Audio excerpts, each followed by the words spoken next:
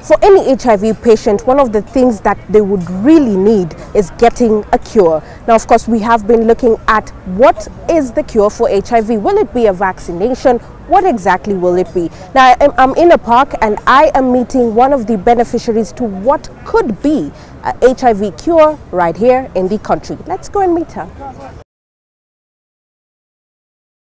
For purposes of confidentiality, we call her Alice, which is not her real name, but she speaks confidently of Dr. Simon Baraza, who is the pioneer of the HIV treatment that has brought back hope to those who for a long time had none.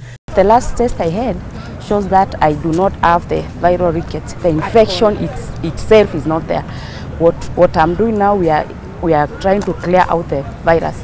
She has been on Dr. Baraza's treatment for about a year. She says she can already feel the difference, but confesses that it was hard at the beginning. I had some nausea, some stomach upsets, some diarrhea, but what was that? Same goes for Jane, which is not her real name as well, but for her she is now completely virus-free. For my case, the last test that I did 2 weeks ago, still the virus is undetectable.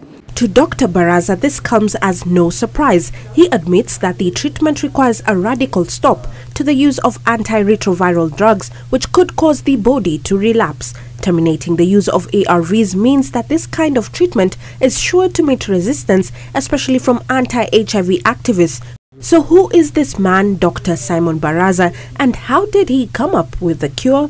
This started about 2 years ago, in August 2011. That is when I started the research, and I published an article on the true mechanism of HIV virus. The HIV cure might sound too good to be true, yes, given the fact that it is not ultimate as of now. But what we do know and what we have seen is that there are beneficiaries to this cure. Now, the main goal here is to achieve a healthy patient, one who will not have opportunistic infections and will have a boosted immune system. That is something all of us would definitely want. Reporting for JSO at 7, I am Meline Myendo.